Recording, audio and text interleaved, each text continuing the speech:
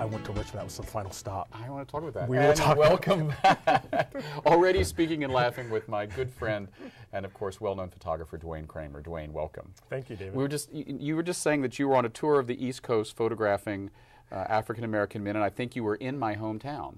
I was. I actually was with a couple of associates that I work with at Better World Advertising, and we took the HIV Stops With Me campaign from Baltimore to Richmond, Virginia. And HIV Stops With Me is a HIV for Positives prevention campaign specifically targeting people in cities with real people that are HIV positive, and sharing their stories and really reaching out to those in their community to make a difference. Yeah, I mean, it's heartwarming to me to hear that that sort of campaign is actually touching Richmond, my hometown. Yeah. Because, I mean, Richmond, for many years known as just, you know, the capital of the Confederacy, right, is now the place that, along that Monument Avenue with all those people from the 1860s, is a statue of Arthur Ashe. Right. Not only the first African-American to have his statue in Washington, D.C. on that monument, but the first person really well-known who died of AIDS, HIV. Yeah. Richmond, Virginia is a hard town to do a campaign about HIV awareness for Black Yeah, Americans. you know, it's really amazing because, you know, these people living with HIV, and they're folks from 22 years old, Jason, to a gentleman in his 40s that are living with HIV. Their faces are out there in the community. They are letting people know that, you know, HIV stops with me. It stops with them. And by really sharing those stories and being reflective of the community, they're able to really make a difference. And so, you know, I feel really fortunate that I'm able to work with these people, especially in the South, because this is really the first time that we've taken this campaign into the Deep South. And like you said, the former capital of the Confederacy. This is not an easy thing to talk about there. No, it's not. What was your reaction? Or what was the reaction to you in the campaign when you were there? Well, what I realized is that these people really want to make a difference. And the people in the community see these ads, they see themselves reflected, and it you know, causes them to really think about their part in helping to stop the spread of HIV, you know, by themselves and in their communities. So it's really great. You've been working in the trenches of AIDS, HIV education and prevention for a long time, certainly as long as I've known you, and that's been 22, 23 years. Why is this a personal and important message and campaign for you? Yeah, well, I think it's most important because my father died of HIV, well, AIDS-related complications 25 years ago in Washington, D.C. And that was kind of the wake-up call for me that this was something that was affecting my family and other people like me. Also, I think, you know, that I've been living with HIV for 16 years, and it's really through being open and honest and authentic and really talking about HIV and its impact on all of us that you know, I can make a difference. And so I'm really proud that through my art and through my work with the business community that I'm able to really make a difference. What's harder as a member of a community of color, being gay or being HIV positive? What do they want to talk about less? When you're there with your family, or you go into a church, or you go into a community group in, say, Baltimore or Washington or Richmond, and say, hi, I'm a black man and I'm gay and I'm HIV positive. I mean, they start looking at their watch. And well, you know, I actually believe that that's more of a misconception than the reality.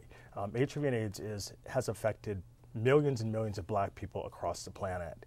And more than the white population. Right. Well, probably 50% of all the new HIV infections are those of people of color. And within the African American population, nearly 50% of those living with HIV and new infections are men who have sex with men. So that includes gay, bi, and or other people that consider themselves maybe straight but have sex with men. So I think that first, I'm a black man, and you know, whether you know I say that or not, people see that. So people don't necessarily know that you're gay, but when you talk about living with HIV and AIDS, it kind of brings things home for people. And the churches have been very responsive, more responsive than people would give them credit for. There's lots of, you know, AIDS ministries across the country in the South. There are groups like the Balm of Gilead out of New York City that do work across the country, you know, through their ministries and reaching out to the black community. So I think the time is now for us to take care of us. Does it annoy you when you see a new generation of people treat AIDS as, oh gosh, it's something like having a toothache, when you and I have both lived through the years of seeing you know, the gay press and newspapers literally fill 2 and 3 pages of obituaries. And now I hear, I see, I interview people who seem to think AIDS is yesterday's disease. How does that make you feel? Well, and do you think that's true? That there's that perception? I think that there is that perception because there's so many people that feel that, oh, well, if they become HIV positive, they can just take one pill and that's okay. But it's really not okay, and there are so many other complications and issues surrounding that that people don't often consider. It's amazing that in certain places, in fact in San Francisco, people will come here, young people, runaways will come. They will come here as HIV negative people. They will try to become infected so that they have access to services, so that they can get housing, that they can get medications, they can. Have you actually heard of these stories? Oh, I've heard of this as like some sort of urban myth. No, it's a reality. But what's happening now, because of ADAP and that there are so many waiting lists in different states and what have you, that if these young people do get services and for whatever reasons they jump off of the ADAP program, they may not be able to get back on. So there's all kinds of other complications. Explain that program to those who are not sure what it is. Well, the ADAP program is one that offers basically drug assistance. It's a drug assistance program that will allow people that are living with HIV or AIDS to get medications and what have you at no cost. It's federally funded, you know, out of DC, obviously, and in many states there are waiting lists for people to get on, you know, this program. Over the years, and either because of or in spite of the AIDS pandemic, how has your work changed? I mean, there was a time when, boy, if there was a beautiful man with his shirt off and you saw that picture somewhere, it's like, that's a Duane Cramer picture. Not a bad thing to be known for, but everyone knew your work and still does. How has that changed or evolved? Or are you the same Duane Cramer now that you were in 1989? Artistically? I would say that artistically my work is much more diverse. You know, I try to do everything that I can, you know, with the skills that I've been given and gift of my eye to capture people in a very real way. I believe that everyone's beautiful, so whether you're ripped with muscles or, you know, you're scarred and 300 pounds, I think you're beautiful. I think that it's important to capture images of those people and to put them out to the world so that people can really see you know, a reality of what we all look like. Do you think and correct me if I'm wrong, or if you think this is not correct, but you were one of the first photographers that really eroticized the African-American black gay male. I mean, for a while there, I mean, I remember when I was writing for the gay press, it was like, it seemed like every gay man must be white and blonde. And you changed that in a big way. Do you think that that's still there?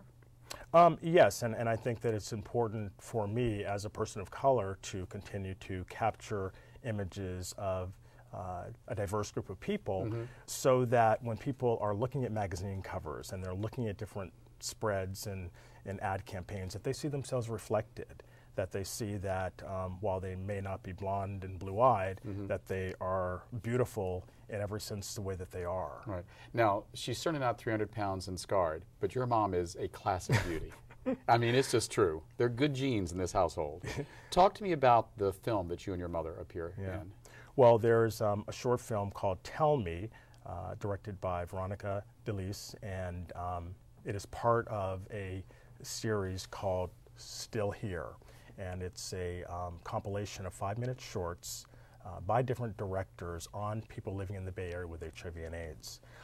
The film, focusing on my mother, is basically a sort of reenactment of when I told her that I was HIV positive. And I waited about 1.5 years to tell her because I was so fearful that she would think that I was going to die, as her ex-husband, my father, Dr. Joe J. Cramer, had died of AIDS-related complications, you know, so many years ago. So when I told her that, back in 1998, I believe, she told me the next day that she was very upset with me. And I said, why are you upset with me? And she said, because I wish you would have told me so that I could have been there for you. This doesn't change anything. I love you. We all love you. And I know that you love me. So it's important to tell me so that I can be there for you. And the film gets at this conversation in a very artistic and creative way. And I think that it's going to make a very big impact when it's released, because again, it's going to show a mother who loves her son, who lost an ex-husband to AIDS, and is very comfortable talking about it. And that it's not about HIV and AIDS, it's about the connections we have with people and about loving, you know, one another and our family. Did you ever think you'd become a photo activist? And do you think that's a apt description of what you do now? I think that it is. I like to refer to it as artivism, because through both the artwork that I capture, create, and share with the world, it is making a statement and really something that is very much about activism. I've heard you say this before, that you think everyone is beautiful. In our last few moments, tell me someone who you photographed that really just, you went, wow, I wasn't prepared for what the lens showed me. Something that really made you sit back and go, You know, that's really a hard question to answer, because like I said, I do believe everyone's beautiful, but it's that inner beauty that kind of comes out through the person that is kind of most important to me and important to try to capture, through the lens. So, this is going to sound crazy, but my mother is my favorite, model to photograph or person. Because every time she probably shows you something new. Yes, yes. We've been speaking with Duane Cramer. We look forward to the film featuring his mother and himself. And I hope you look forward to seeing us again next week. I'm David Perry. You've been watching 10%. Good night.